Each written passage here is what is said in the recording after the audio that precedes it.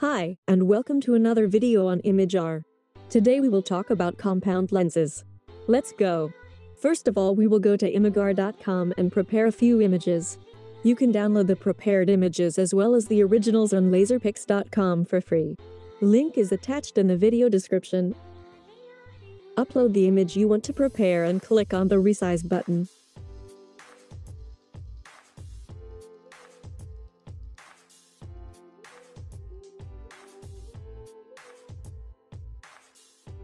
I will use 220mm in width, the height calculates automatically. My laser needs 254 dpi, if you're unsure about your dpi just watch the video in the top right corner. I will use the Nero wood algorithm, since I engrave my image on birch plywood. Nero is an awesome algorithm, since it automatically sharps your image as well, and has a very detailed dithering. Since the image is too dark for my 80-watt CO2 laser, I will increase the gamma value to 2.1. This prevents my laser from burning too deep into the surface, and it doesn't get any weird structures. Now I will save the image as PNG file. Let's do another one. I don't need the space around the woman, so I will use the crop feature to cut out the needed part of my image.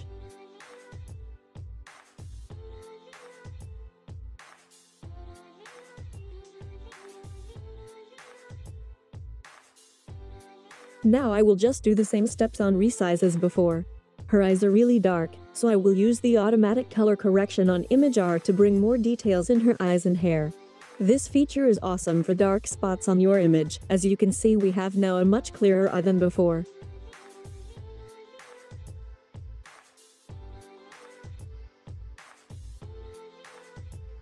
Now let's apply the Nero wood algorithm again.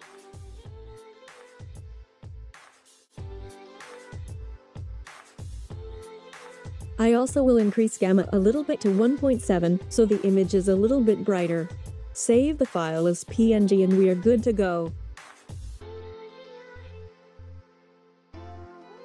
On the last image I did the same as before, so I will speed this up a little.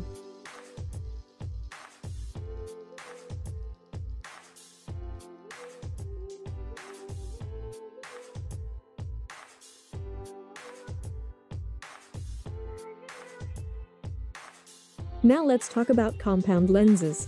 A compound lens is basically a set of two lenses above each other. One of the lenses has a shorter and the other one a longer focal length. This will reduce the dot size of your lens tremendously and also prevent very deep burns. Therefore it is basically perfect for image engravings. I will use in this video the compound lens from CloudRay. I also attached the Amazon link in the video description.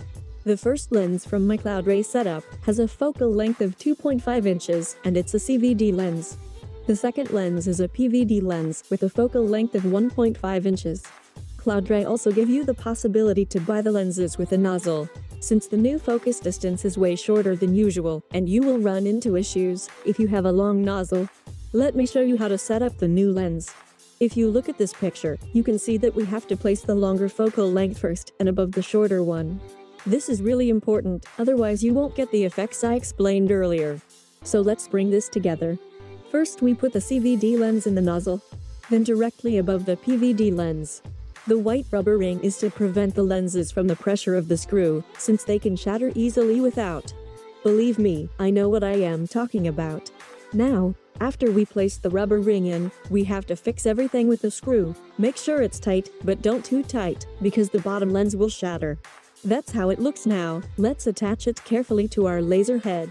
Probably don't let it fall like me. If it falls to the ground it's pretty sure over, and you wasted around $60 for the lenses. I know, the air assist tube isn't the prettiest, but it works well and doesn't affect anything at all. Of course you can solve this way cleaner, for example with a drop of hot glue. I will fix mine as well soon. Attach the air assist tube in the little hole on the side of the nozzle and we are good to go. Now, as usual, I will do a quick ramp test to find my perfect distance to the material. Just enhance one side of a piece of plywood and cut a straight line. Don't use too much power, it should only be a straight, visible line. We don't want to cut through it all. As you see, the line starts really wide, gets small in the middle and then wide again. The best position is the smallest width, obviously. So we will measure the distance from any fixed point you can easily reach to the smallest line width. My distance is 61.2 millimeters or 2.41 inches. Now we know everything to engrave awesome images. Remove the ramp test and place your plywood. I use this for Tesla-shaped things, which are perfect to hold down my plywood if it's wrapped. A compound lens mess-up results if it's wrapped by 1 to 2 millimeters tremendously, so we want it really flat. I will attach the vector file for this thing as well in the video description.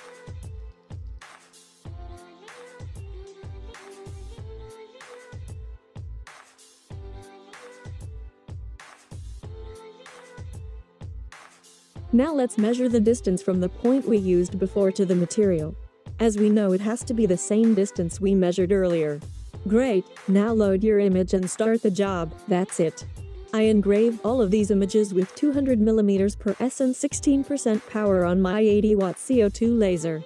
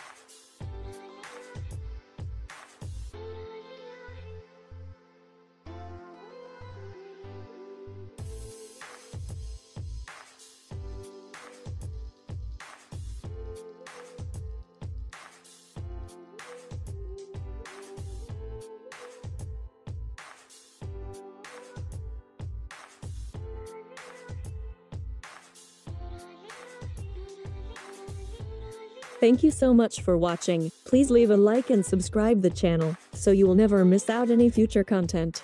Bye.